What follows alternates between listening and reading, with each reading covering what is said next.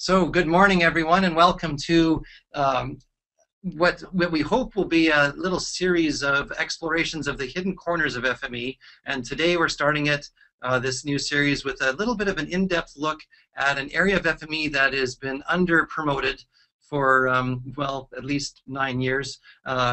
Well, since FME's inception. Yeah, really, it's never been promoted, so so that would be almost 20 years. We've never done a webinar on linear referencing. Thank you all for being part of this historic event, yes. The unveiling of the FME referencing, and our clever title about how FME measures up. So welcome. Yes, we're hoping this series, for those that are old enough to remember the X-Files, this is kind of exploration into the dark corners that some conspiracy has kept suppressed. These capabilities of FME, and we're saying that the solution is out there. Yeah, and so if anybody's got ideas for webinar topics on that, where they've been using dark corners of FME and they think that we should promote them, do let us know, and we maybe put together a webinar on the FME secrets. That's right, FME untrodden territory. So today we're going to be looking at linear referencing. Some of this webinar is just to introduce terminology around linear referencing, and then we'll explore the various tools in FME, starting easy and getting more complex. Yep. And I do want to highlight, you're also going to get a chance to crack into seeing the power of the new FME geometry model. And I say new in quotes because that's been around since 2007, but we've never really explored that in much depth. And Mark is going to be digging into some of that today, talking about obscure things like traits and named measures and things like that. So, yeah. So I'm Dale Lutz. I'm one of the founders here at SAFE. Been around for 20 years here. And I'm Mark Stokes, Manager of Professional Services. And we got a couple of folks standing by. That isn't Dave's picture, though. No, he's hiding behind the question panel. Dave's a bit shy. Right, we don't have a picture. We don't have a picture of Dave. So sorry, Dave, but you are definitely photogenic enough to rate a picture, and we'll try to squeeze you in next time. That's right. And Dan Eisminger is with us as well, answering questions. So on the GoToWebinar panel there, fire away if you got any questions or comments on what we're presenting here today.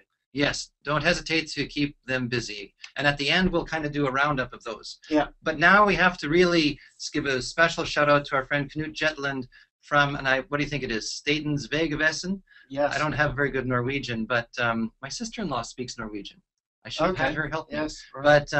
But anyway, Knut has been a long-time champion of the linear referencing capabilities in FME, and really most of these slides today come from talks of his. He's twice presented at FME events that I know of, at least twice, one here in Vancouver many years ago, and recently at the FME days that were in Sweden about a year ago. And so he's done a great job of exploring that, and we're really thrilled that he was willing to give us his material for us to take as a starting point. I'm butcher, I'm afraid, so yes. I apologize ahead of time. We have had to shorten Knut's presentation a bit, so we've chopped up some of his slides. So we've put the reference, the FME-LY short reference there to his original material. So if you want to see the unadulterated version of Knut's presentations, that's there, and you can then get the truth really from what we've had to chop. Yeah, the truth is out there. But we should also invite Knut. He might be able to be talked into representing a revised and updated version of this at our upcoming FME International User Conference. Yeah, definitely. He could do an encore performance in June. We just went live with registration yesterday, so we'll talk more about that later. But anyway, thanks so much, Knut. Yeah, and so we're weaving in and out of Knut's sort of presentation and his workflow as we go to see the bits and pieces of LRS that he was using. And we will say as well, of course, Knut comes to this problem from the view of a roads situation, but the concepts work very well for other things, particularly pipelines and other kinds of networks. Yeah. And so as we're going, Mark will be weaving in and out, off the road onto the pipeline and back onto the road as the examples unfold. Okay, wow, we're going out to the polls already to try to understand our audience. So let me get a sense of how you're doing. So we've got quite a nice spread of folks. We'll let a few more. I'd see pretty much an even split. On users and non-users? No, across Oh, okay. all the All of them. questions. Oh, okay. Yeah. So I think we'll call that good, and we'll show the results. So we have almost 20% of you that aren't using FME. We always thank you so much for tuning in, and hopefully you'll learn a few things today. Even if you never use FME, we hope you will have increased your understanding of this interesting and fascinating area of linear referencing. And to those of you that use FME, thanks so much. And I hope you're able to enjoy the presentation as we go along. We're not really going to give much intro material on FME. We're going to storm right in and get into the problem at hand. So I'll just make a mention, if you want to know more about FME, you should tune in tomorrow morning or sign up on our website, safe.com, for an intro webinar that, Mark, you usually give that. That's right, I usually give that. Right. Yeah. So anyway, let's introduce this fascinating world of linear referencing systems. Used in pipelines, trains, and automobiles, I guess. But not planes. Not planes. So linear referencing, associating attributes or events to locations or station points along a linear network element or a route. So there's all sorts of terminology out there in terms of how people refer to these events and network linear elements or routes. So an example here from Knut's presentation is a simple example of a fence that runs along the side of a road, and so you can use the road geometry as the sort of the basis for where that fence sits, and then you can have the fence as an event, and that fence is described as being so many kilometers or miles, depending on the units you're using, along the road from 1.8 kilometers to 2 kilometers to 2.8 kilometers, or whatever the mile markers are along that road. So that's the reasoning for using LRS systems, is to identify events as features along the length of a road rather than with an exact coordinate. So that way, I guess, if the road gets updated a little bit or becomes more accurately represented, the fence comes along for the ride. That's right. And that's exactly. the whole point. And so that gets us into this idea that you have one geometry and then a series of other tables that kind of lay against that geometry to tell us where things are beginning and ending. That's right, yeah. So in a traditional sense, like in a traditional GIS sense, or a segmented geometry, you might refer to it as that, the attributes are attached to each piece of the geometry. And so as attributes change, you might have to snip up the geometry, because if on this the first road element here, with the ID 1, the red element, if the speed limit there is changed halfway along that element, we'd have to snip that in two pieces and adjust the attributes on that element, the speed to maybe 70 kilometers along the latter part of that, and then the width might stay the same or something. And so there's a lot of geometry work goes on when you change some of the attribution on one of those segments. Right, so just to be very clear, in an old-fashioned shapefile in that previous slide, I would have had 3 features. Yeah. And they would each have had different combinations of those 2 attributes. But a linear referencing approach is what I guess you've got going here. Yeah, and again, this is one of Knut's examples. So this is that same data represented in a different way. So the orange line here represents the actual road element. So we've joined together all the individual segments into a single road element. And then the actual attribution on that road element is distributed along the road as events. So we've got 2 types of events, in this case, the speed limit in that table and the road width. Each event has its own separate ID. Each event is associated with the network linear element, or the route that they're actually attached to, and the event is marked as a from to distance along that particular route. And we can have a look at that in a little FME Universal Viewer. So here's a similar example that we built up that kind of represents the same kind of information that we had there in the data inspector. So we've got 3 segments here. In the table view here, we can see each of those 3 segments. They've got a width and a speed attached to them. And as we click down through there, you can see each segment is represented with its attributes on them. And so going to a more event-based or linear referencing-based model, we would only have a single geometry there. So that would be the single geometry.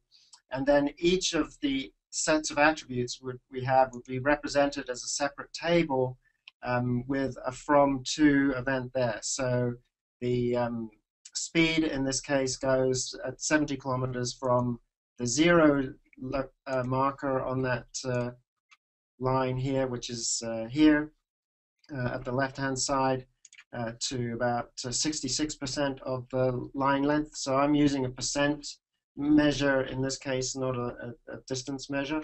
And then the speed from 50 would be from the 66% to 100% of that road length there. Yeah, somewhere in some sunny Vancouver, I guess. Yes, shown on a nice Esri base map. So thanks to our friends at Esri for providing ArcGIS online base maps to FME users that have ArcGIS as right. on their desktops. I've come up with the wrong view there. That's the one we want. Yes. Okay. So that's the two models shown there, and so now the fun begins in starting to work with all that. That's right, and of course that's what where we think FME can fit in, is moving your models between, or part of it, moving your models between one or the other. And a big part of the workflow that Knut had is actually creating these events in the first place. So sometimes that's a challenge. You actually need to identify what the events are and what they're from to. For example, if somebody went out and got a point where the fence starts, yeah, then you know, okay, wait a minute, the fence started at this location. Now let's figure out what that measure is and start setting up our events. That's right. Okay, wow. So now we find out how many people have actually discovered this hidden corner of FME. And let's see what they say. So we're asking, have you used FME for linear referencing? And 100% so far have said, not yet, convince me. So come on, Knut needs to at least vote. We'd expect at least one. Whoa, okay, so this is sort of what happens when you put functionality in and never tell anybody about it, I guess. There's a good lesson here. We got a very good voter turnout. And I'm going to just let it go a wee bit longer. But yeah, definitely this is proving that this is a hidden corner of FME. So I'm going to close the poll, and are you ready to see these shocking results? Here they are. 70% say they need to be convinced.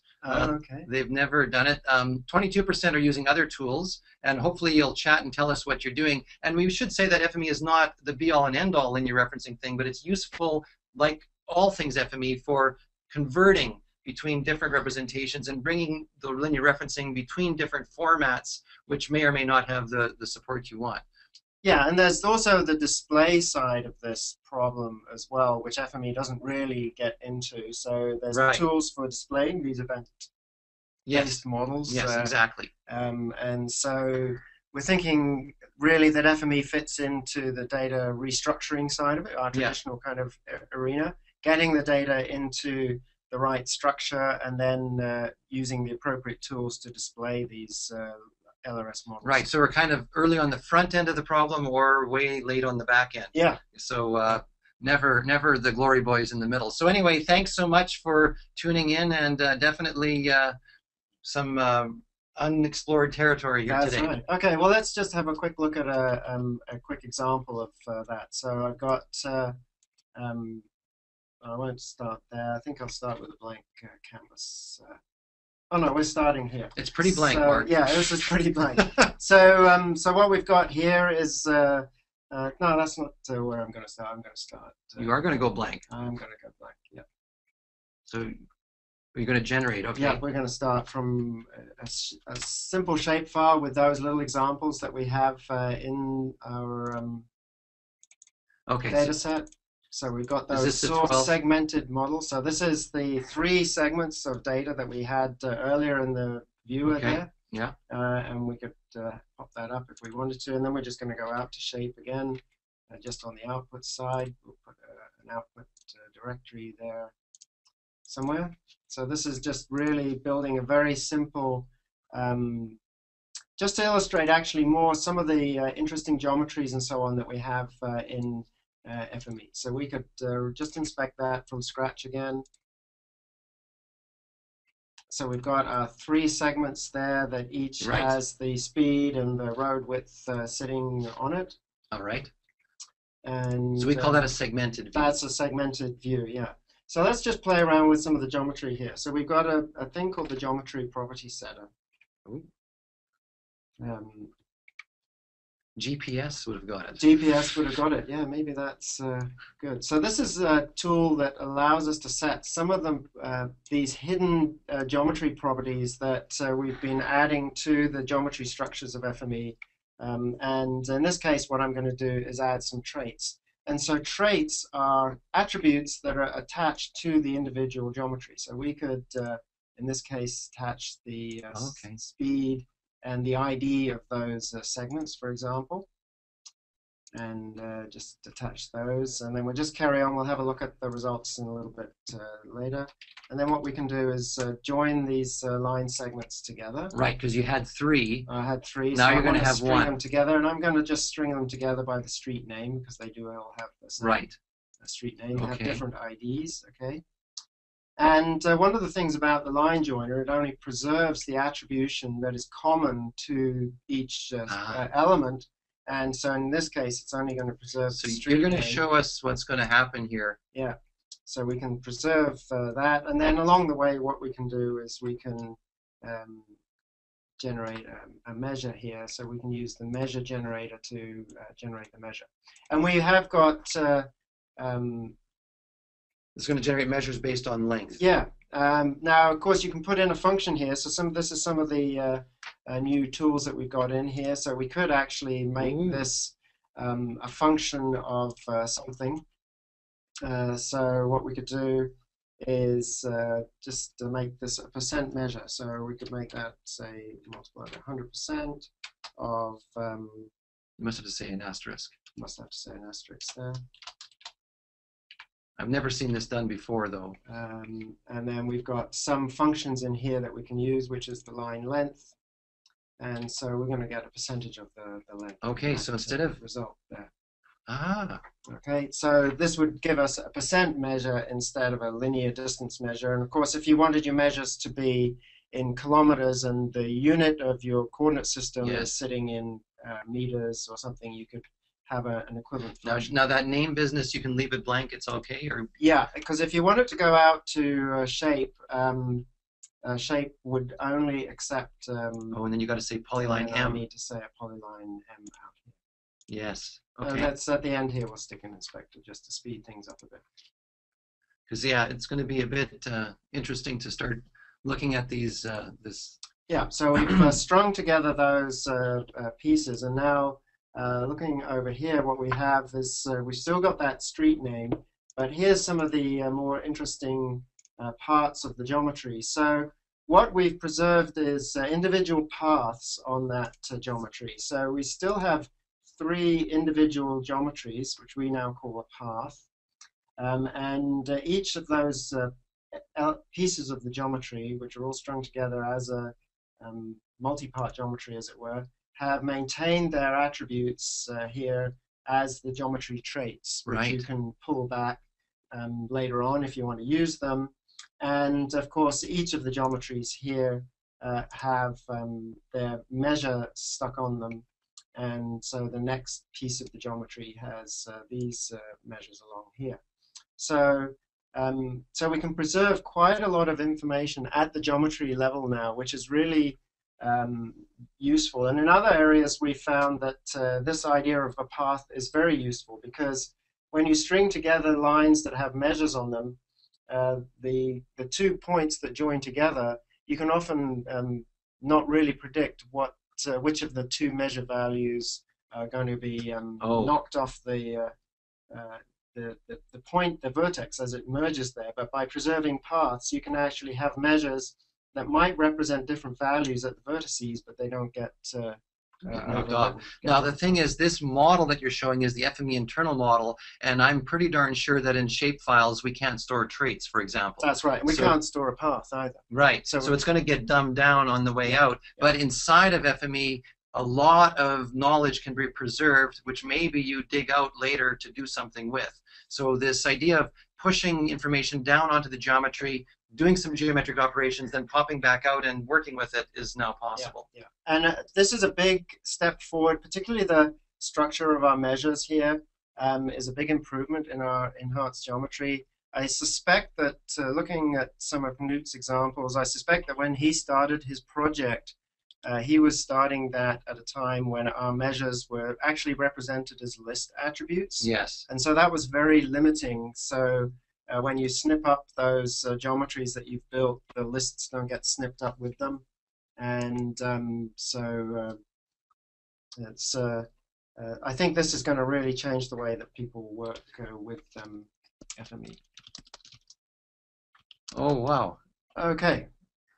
That was our old poll. Right, I was scared I'd do a poll again right away. But this is dangerous. There's a moose crossing there. That's right. So this is just an introduction to the example that Knut put together here.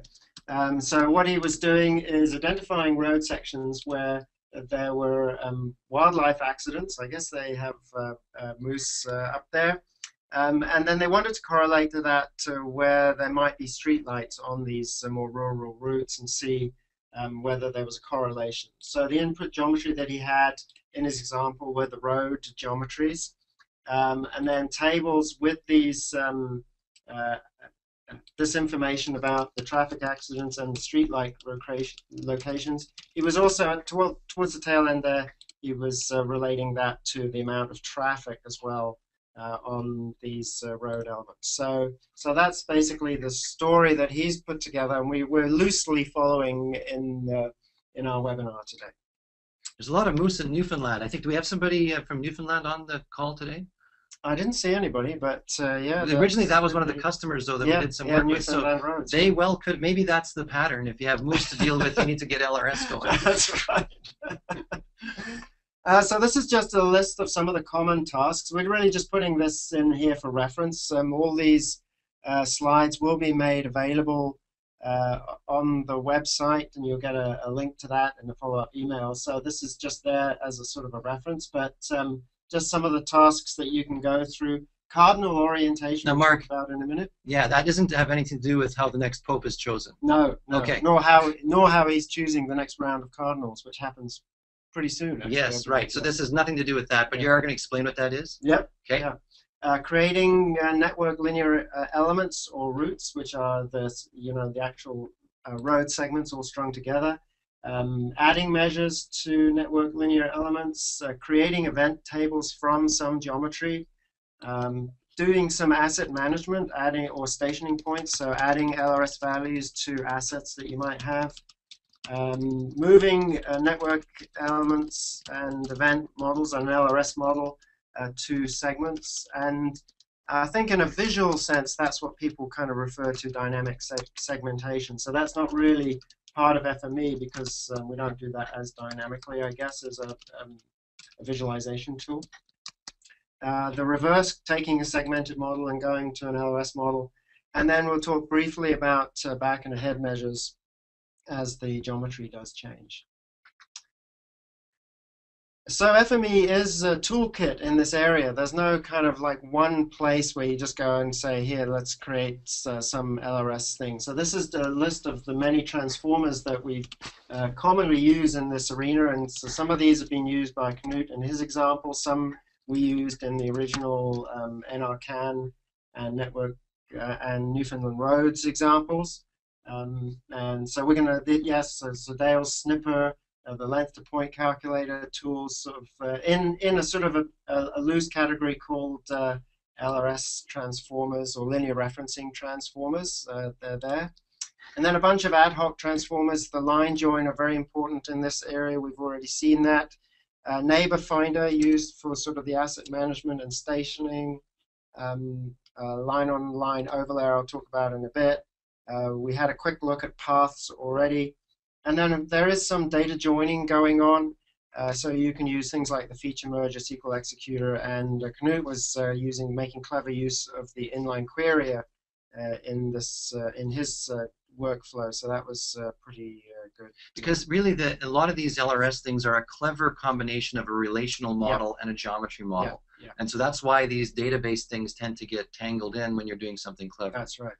And I will mention now, like we've already had a quick example there, that the complication in LRS in FME, I think, comes from the special cases. So, yes, and the problem does become, the workflows become more complex with those special cases, one of them being linear rings or cul-de-sacs. So when you have to deal with those, you have to sort of do slightly different flavors of line joining, and they can complicate your workflows a little bit.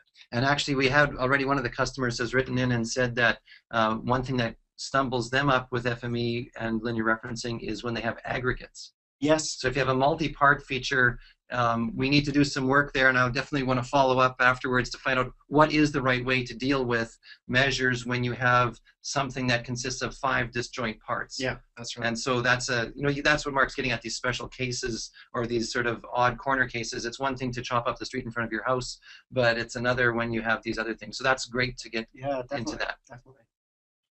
Yeah. Prerequisites for success. We're not going to go into this, but of course, getting your data clean and then having even cleaner data than it was after you cleaned it is a really good way to start. You know, having a good, solid network, making sure the segments are properly noded and all connect. So there are some handy transformers around there for that, snapper, intersector, topology building, and the network topology calculator is a useful transformer for just having a look at your network and seeing if there are elements that or segments that don't join in on the network fun. Right. So I remember when we did a World Tour a year or two ago, Mark, you had an example like this where you fed a network in there and you're hoping to get one network identified. That's right. That means everything connects. And if 3 things come out, then you've got a problem because it means you just can't get there from here. Exactly, yeah. So, and of course that might be correct if there's some private roads or something, but it's worthy of investigation and inspection. Very good. So we just already had a quick look at some of these geometry structures that we've been adding to FME, and so this is a summary of those. So measures, which in older versions of FME used to be represented as attribute lists, so that was kind of awkward. So when you're looking at data in the feature information window in Inspector, you can expand on these and see measures. You can have multiple measures in FME, and you can give the measures names. And so we've just got one measure here, which is just called the default one. So it's basically an unnamed measure, and that's what that's representing. And measures can represent anything, so they don't have to be particularly tied to the units of the coordinate system you're working in. So the measures could be in miles or kilometers, or in my case here, I'm using percent measures. Paths are a newish geometry structure that we've introduced to FME, sometimes called chains, depending on what GIS system you're using. So it's a special form of an aggregate, really, in the sense that it's multi-part geometry that has been strung together, and the order of how that is strung together is important. It's basically there's no gaps in it. That's right, yeah. And then geometry traits, these are the attributes that are actually hanging on each independent part of the geometry. And so they are a good way of preserving certain information. So as you blend data together into network linear elements or roots, and then expand those back again in your workflow, you can sort of preserve attribution on each individual geometry part, which is sometimes really and again, that's really just an FME invention, because to my knowledge, the only format that can preserve that today is FFS. Yeah. And so it's just useful in the middle of a transformation to keep track of things, and then you need to pop it back out again if you were really wanting to preserve that in an output format. Well, I'm sure Don would be proud of saying there's something in XML that has something. There's got to be a way in XML. You got to think there would be. And then something else that we're not going to touch on today, but is all part of that new geometry structure, is the ability to have the idea of multiple named geometries in FME. And so, you know, some of the GIS systems support multiple spatial columns, Oracle, Small World, and so we can now name those geometries, so it's easier to identify what column, spatial column they originated in, or are you going to write them to? You know, we just had a question come in asking, is there any practical limit to how many pieces you can have in a path or how many traits you can have? And the answer is there is. It's only limited by your imagination and I your would think memory. so, yeah. Yeah, there's nothing in FME. So and we have seen definitely chains and paths that have huge numbers of parts. On the trait side, it's only inside FME, so it's only how devious we want to be. That's kind of been the test of that. But underneath, I know from the implementation, there's no practical limit. Yeah, I mean, it is really just a multi-part geometry. So we've seen very huge aggregate geometries in FME, so I wouldn't see why there would be a limitation on like a million pieces, really. Yeah. So just touching on cardinal orientation, this seems to be something that people need to do. It's relatively straightforward to do in FME. You know, all the routes have to sort of point more or less in the right direction. So you have to string together all your segments, figure out where the endpoints of that route are, and then you can use the orienter transformer to flip the orientation of that route to make sure that they are all pointing more or less in the same direction. And it seems most conventions, although probably different in the lower half of the hemisphere, seems to be going from lower left to top right, or south to north and west to east, more or less.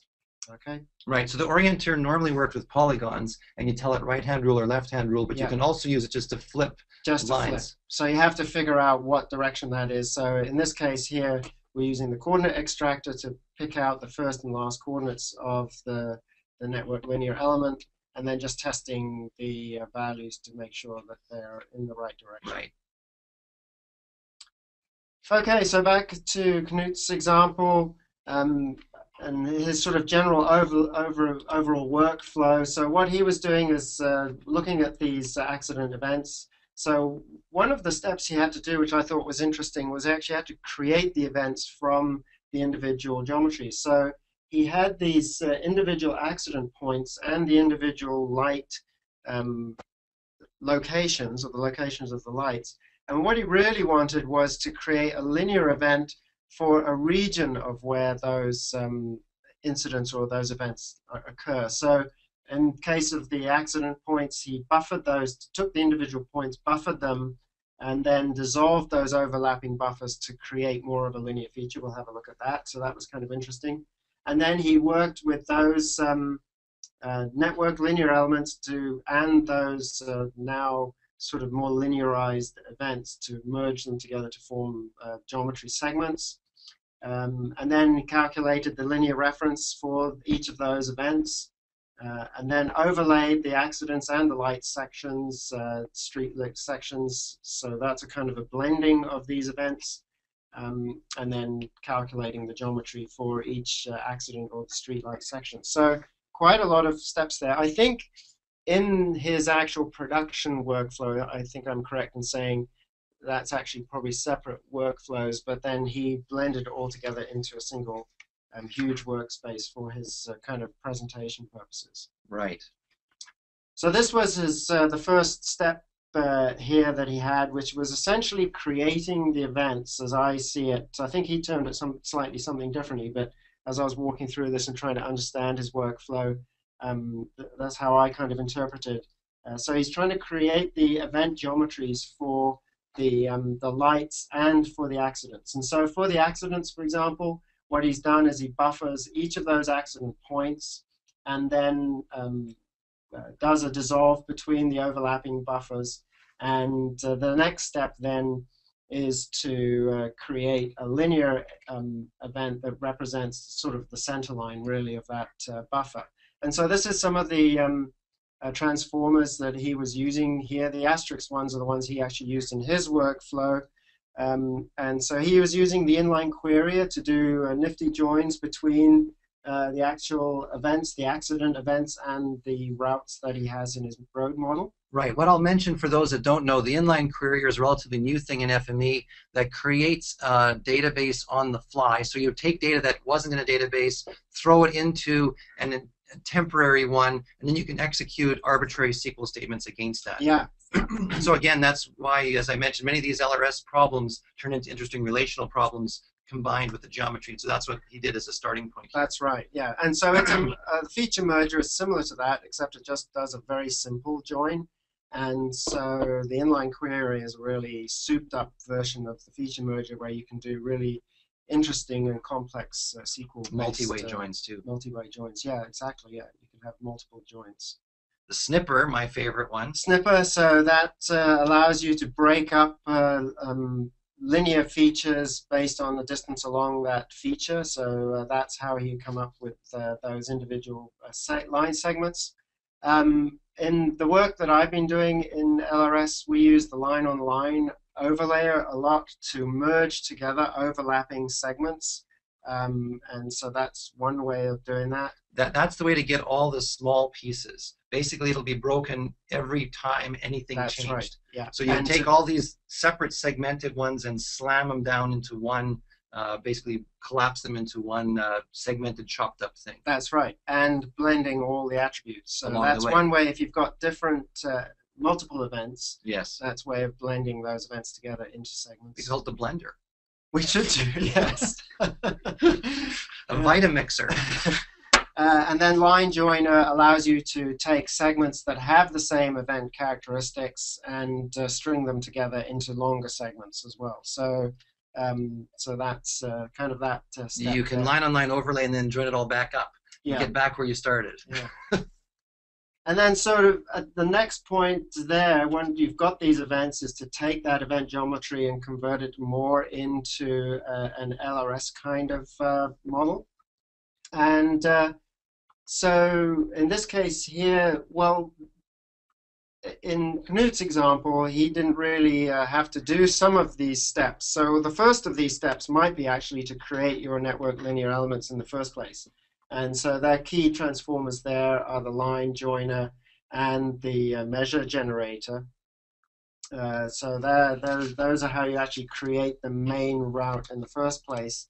And then sort of for different types of features, you might use different tools. So if you're creating linear events, the line joiner where you can string segments together, a line-on-line overlayer again, used for merging segments if you need to, and then the measure extractor will allow you to recover the from-to measures at the end of those events. Knut actually took a slightly different path, which I thought was interesting and still very effective.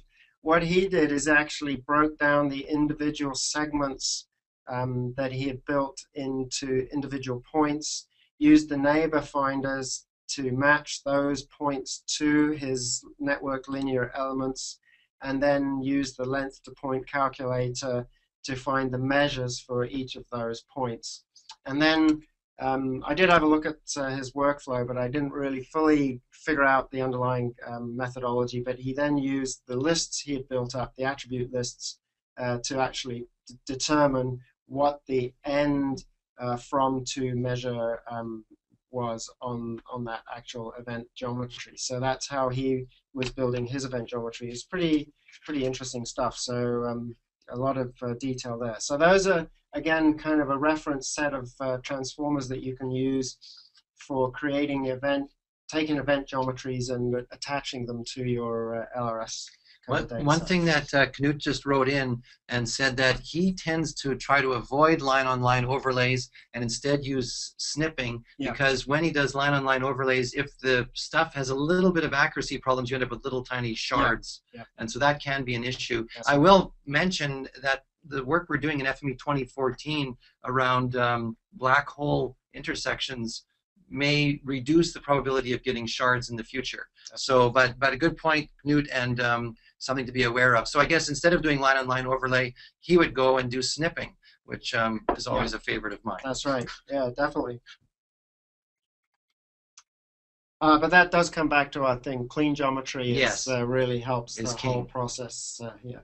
So just in summary here, just to recap, so the way that these accident models were built up is the individual accident points were recorded, buffered, and then dissolved the sort of the buffered areas, and then that sort of area now converted into an event kind of model. So this would be the geometry representation of that event along the route there. And that's done with a line on area overlay, Uh, wouldn't you? You take the area and no, he was. That's where he was using the chopper, and in his case, he used the chopper to create the individual points along here. Okay. And the neighbor finder to attach. Oh, them the neighbor finder. Got it. Attach them to the actual geometry of the full route. Yes, yeah. I see. Yeah. Yeah. Many ways to skin the cat, so to speak. And I know I'm summarizing this in a really rapid way, so that's have a look at his major presentation to see that. Here we go. Okay, so now what he has is a couple of event tables or sets of events. He's got the accident sections and his street lights, and so they need to be blended together, sort of more for, I think, analysis purposes. So typically, you would probably keep in a traditional LRS view, you would keep these separate because you would have an event table now for your accident sections, and you'd have an event table for your street lights. But for analysis purposes, he wants to see how those overlap so that you can display those. And so they all need to be overlaid on each other. And again, he was using the inline query. I think if the geometry was clean, you could possibly get away with the line-on-line overlay to merge these segments. And so what he did is he sort of came up with a blended event model that showed the segments that had common accidents and common. So this is the segmented model, basically. Essentially, it is a representation of a segment. And so in our shape file, we'd have 6 features now. Yeah, that's right. Yeah. And then the results of that model really are, I mean, that was the whole point of his analysis, is to see more visually where these events occur and how they overlap. So to see where areas are that have street lights. So this one on the sort of the right-hand side of his map here are accident sections that have no street lights. And then the other one here, I guess this is an accident section that does have some street lights. So there's some other thing going on there where the moose are kind of crossing at that particular section there. Right. Yeah.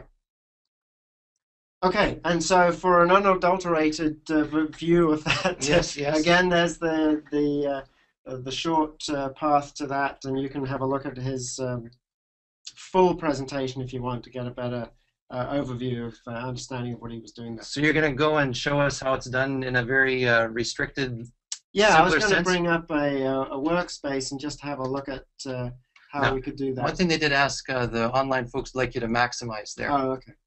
And then I might get you to zoom in a tad. Okay. Just crank that zoomer over to. Let's go and find the workspace. So what we're going to do is have a look at not that one. No. A segment. Linear referencing. Oh, let's go to the directory and actually we'll. Yeah. It must be. Here we go. This is the one we were going to look at. So let's zoom her into. Yeah. Yeah, that's right. Because we haven't done this one yet. I know. Yeah. So zoom her into say 120 or 150. Just grab the slider there. There. Whoa. Okay, that's pretty good. Yeah. Okay. So this would be an example of going from an LRS event model out to the more segmented view of your data. So you got some spreadsheets there. Can we take a peek? I've got a couple of spreadsheets here that we can have a look at. Actually, I think I've already got those up in the data inspector. So here is this is our spreadsheet here. So they're just the small segments here that we had before that we were looking at. So that's the speed and the width that we have there. And then this is the actual street element that we're reading in here. And so what we're going to do is split this up into the individual segments based on the speed and the width that we have there. We seem to have lost that. There we go. All right. And so then what, you're going to bring those all together? So I'm just throwing them into the feature merger, just merging them together by the LRS ID that we have on each of the features. So obviously each event has to be associated with a network linear element, so that's what the feature merger is doing. That's just a simple join. In some cases, it might be more sophisticated joins that you're doing, which was certainly the case in Knut's example. So he was using the inline querier or any of the other database tools if this were real database data. So what you're doing is, for all of those spreadsheet records, they're going to end up coming out of here with the geometry of their whole guy they refer That's to. correct, yeah. And I think that's one of the options we've got on the feature merger here is the feature merge type. Yeah, we want to merge on the geometry from the incoming supplier feature. Right, well. You're just pulling that across. So we're going to end up with a whole bunch of records coming out of there, and then finally we get to do some snipping. That's right. And so we have the complete geometry of the whole road attached to these events, and we have the from to values for each event. Those are attributes on that event. And so now what we can do is we can snip that geometry down to the individual piece of the event there. Yes. And then, again, my preference, if you can get away with it, use the line-on-line overlayer to stack all of these pieces up together and merge them together and blend together their attributes. And we should see there that all those attributes get merged together. The from, tos, the width, and the speed from the two separate incoming events get blended together, and we get a complete merged model there. And then in this case, just because we are going out to simple shape model, I'm dropping the measures and I'm dropping the third dimension. That's so Mark, before you run, he's going to run. Okay, we're going to run it all, and then I'm going to want to run this in slow motion. Okay. So that's okay. So we ran it, and one of the things to always analyze. Let's slide it over to the left.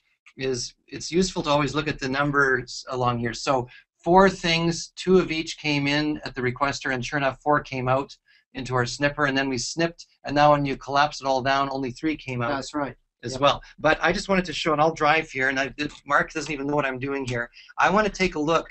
We're going to use an inspection point here. We'll add one so we can watch, and I'll add one here as well. And that's just a way of showing how we can kind of take a look at what's going to happen here. So I'm going to run with inspection, and with any luck, there it is. So we can see the feature that came out of here is just a straight piece of line, and this one has our to and our from. It goes 0 to 66. Yep. And right now, though, and it's one of the speed events. Right now, you can kind of see it's got 4 points and it's got these coordinates. And if I'm the least bit lucky, it got cut. You see, now there's fewer. It still looks the same length because it's zoomed in the same way. Right. But then we can step through and watch what happens here to each of these, and watch as they all get cut. And so sometimes this is a useful way to understand what's happening point by point. So there it is in slow motion. Yeah, definitely. Yeah. And did you want to look at that output or not, Mark? We've seen that before. Okay, so you don't need to see that. Okay, so I'll just slide this fella out of the way a little bit, and off you go. Okay.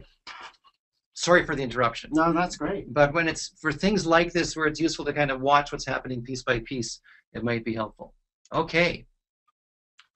All right, so moving on to just a slightly different example. This is something that we did with a proof of concept with Fred Jutzert at the Ohio DOT, so coming back across the Atlantic. And so this was, I think, probably a fairly typical case. He had some contractors go out and actually record the location of some of their assets, light posts, different lighting assets in this case. So part of the exercise was just some simple data cleanup. You can see here some really odd long values that are presented as part of the spreadsheets that they received from these contractor reports, and then all the details of the type of lighting fixture that they're measuring on.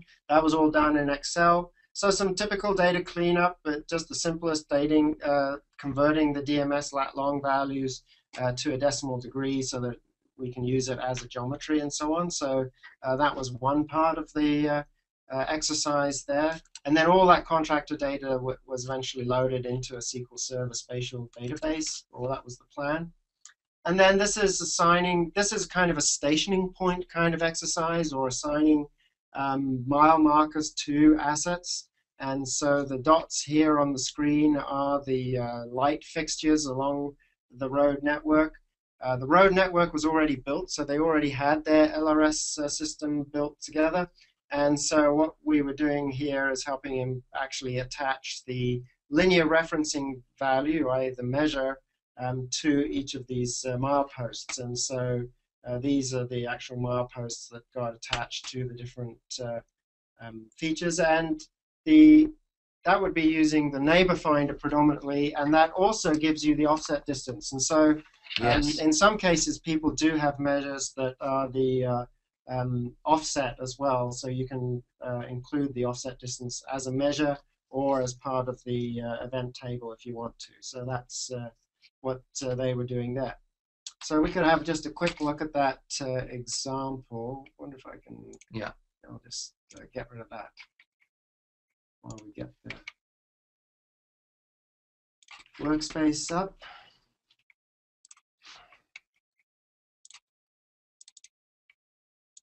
See, someone asked if we can set individual measures, and there are things, this is related to that, but there's also a transformer called the measure setter that actually lets you go and poke an individual measure at a vertex as well. That's right, yeah, you can. In some cases, you may use stuff like that. That's right. We've used that before in some other tools where you're not using measures for sort of non-conventional purposes, keeping track of endpoints or where transitions occurred. You can poke a value onto the geometry like that, and then recover it back in the same way. Yes. So we built a custom transformer in this case to do this work. A little bit more complicated than maybe we would have liked to, but the core parts of this work were the neighbor finder. And so what we're doing here is, again, taking the line work, and that's coming in basically as the candidate, and we're attaching that network linear element to the base feature, which is each light fixture or each asset that you're trying to work with. And what we're doing here is we're extracting the geometry of each line and preserving it as an attribute so that we can then go on to snip it and figure out where along the line that particular So basically the linear geometry is going to end up on those points. It's a lot like that previous example that you had, Mark, where we had the Excel spreadsheet and we were bringing the lines onto the spreadsheet rows. In this case, we're bringing the lines onto the points, and along the way, having figured out distances, that's what the neighbor finder will have done. And then we can use those distances together with the length to point calculator, which is kind of truncated right there. Yeah, let's zoom this in a little bit for the folks at home. So the length to point calculator, we don't want to, that's great. You can't emphasize the snipper enough, because there he is. And so we get that length, and then once we have these lengths based on how close, or the projection of the asset point onto the line. That's right. Now we get that exact X and Y, and now we can go with our friend the snipper, having given him a length, because the snipper wants a length. Yes. So we need to get a length by the length to point calculator. So the length to point calculator and the snipper are really best buddies. And then, because actually we just want the end point of the line, that's what we're doing. So we extract the measure from the end point of that line. So this is the reverse of what that person is asking about. Yes. We can say which particular measure do we want. I want to recover an individual vertex, in this case -1, meaning that that's the end of the line. So that gives us back the measure, and that goes back onto the point geometry for that asset. Yes. So that was kind of a good example of that, and a more traditional, I guess, a bit more of a traditional. So you got a whole bunch of stuff coming in here. Are those all these? These are all the different tables with the different like kind of assets, the individual. A whole bunch of assets. Navigation type signage, I guess. So you light towers. You combine all those assets, throw them in the blender, out they come, and then you split them back out again. Them out into different tables. Very nice workflow. Yeah. So. That's a good example there, I think. Yeah. Oh, yeah. Now we're finishing up with this crazy stuff. Yeah, something we haven't played around here very much in. And so this is the issue of back-ahead measure. So the reason people move to LRS kind of data sets is that if the event changes in some way, i.e. you change the the range of the speed limit or something, you don't have to change the geometry. You just change that event table, and that sort of riffles through the whole system. But the problem does arise is what actually happens if you change the geometry on the feature. So we did do something similar to this with some pipeline information fairly recently. This is kind of an example of a road network. So what happens if the road network actually is changed in some way? So the black and gray there, the dashed lines, are the original road network, and they've changed the intersection there with the blue, and so now they want to have to readjust all the measures. And what typically people don't want to do is to adjust the measures for that whole route.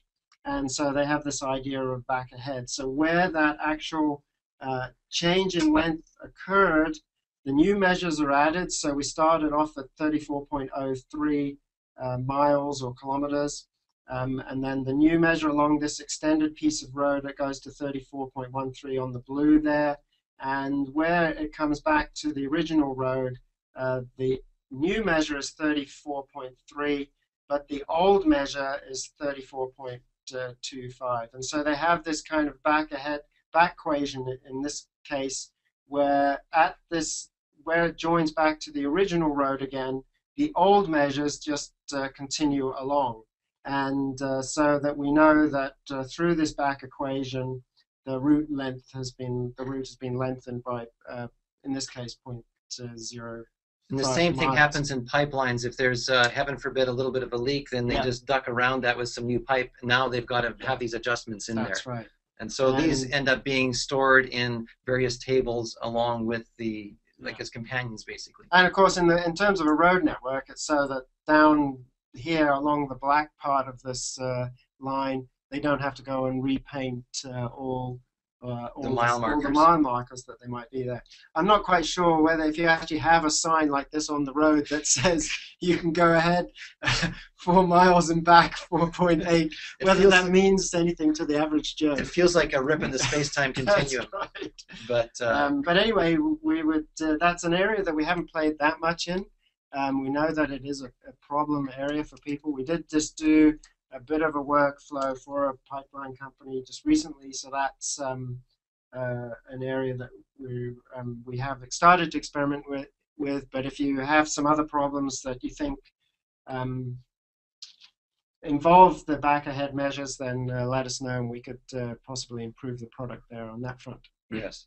So I think we're ready for our last poll. We're almost out of time, but now that you've seen all this stuff, and I know we've skimmed across a lot of it, but hopefully piqued your interest and given you some proof points that this can be done and may be productive in some cases.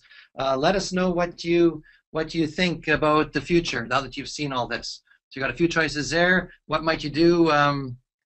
They would give you a nice one that, boy golly, if you ever had to do some LRS, you'd sure use FME, but you don't have any. So we know that not everybody begins and ends their day doing LRS. So there you go. And so we'll let it go just a tiny bit more.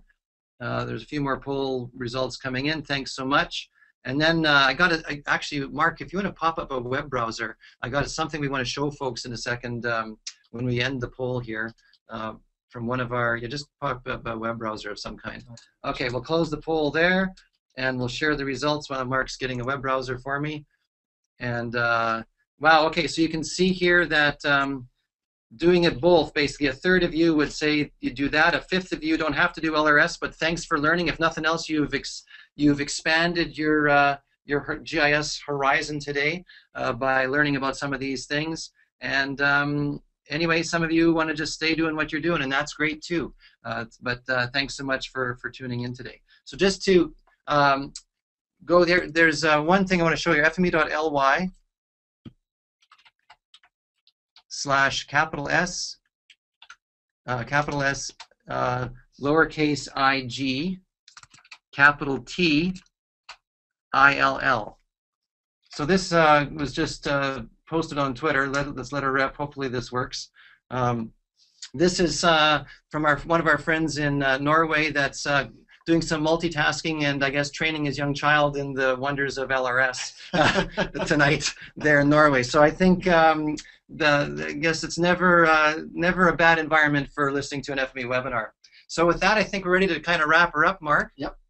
We just again want to highlight that our user conference is coming up in June, and this is just one example of the myriad of things that will be presented by the amazing users of FME at that event. And maybe we can lean on Knut to come and give us an update on what he's done, or certainly we can have a special interest session on linear referencing there. A few other things coming up. We'll be doing our world tour and so on. And yes, this webinar has been recorded. And you'll get a follow-up email with the links, and of course the examples will be thrown up there as well. Yes, because someone did ask if that custom transformer, that mileposter thing that you just had, would be available, and yes, it will be in that workspace. Sure. Yep. So I think, is there anything else? Yeah, we got the free training always coming up on November 19th and 20th. I don't think they get into linear referencing, no. But we should do a training thing someday as well based on the incredible. Frankly, I'm amazed at the response to this webinar, and we're really, really pleased about that. So just, I know we only got about, well, less than 1 minute. I wanted to just mention a couple of quick things. Somebody asked if this stuff is in the Esri Data Interop extension, which is a subset of FME. The answer is unbridled yes. All the stuff you saw is in there today. Another really interesting thing is about continuous versus discrete measures. The idea is, you know, you might have a measure that just is an enumeration. This is gravel, this is gravel. So you shouldn't be interpolating that if you snip. Normally, FME interpolates when we cut. And Mark and I have talked long about being able to identify measures, whether they're continuous or discrete. We don't do that yet, but that's a great improvement. Yeah, and we are planning a measure push at some stage. We haven't really scheduled that yet, but which is why this webinar is partly a catalyst for that, because we're planning our work for FME 2015. Please, if you can see holes or things, if only we did this, you would help you. Fire them into the questions right now. I'm going to be poring over that spreadsheet of all the responses very carefully together with Mark as we plan a linear reference sprint for the next year. So I think we're a little bit into overtime. I think we'll call that it. Yep. We'll stand by to answer questions. The team is still there, so hang around if you want to and ask more. But the rest of you, thanks so much for tuning in. And it's goodbye from me. Yep. And goodbye from him. That's right. So thanks so much, and we'll see you at the World Tour FME User Conference or at the next webinar, whenever that is. Right. So thanks so much. With that, we'll stop the audio, but we'll let you keep on asking questions of our panelists. So goodbye, and thanks again, Knut, for supplying us the motivation for doing this webinar, and Lars Robertson for 14 years ago asking if he could do linear, 15 years ago. All right. How do I mute this thing? Okay, goodbye.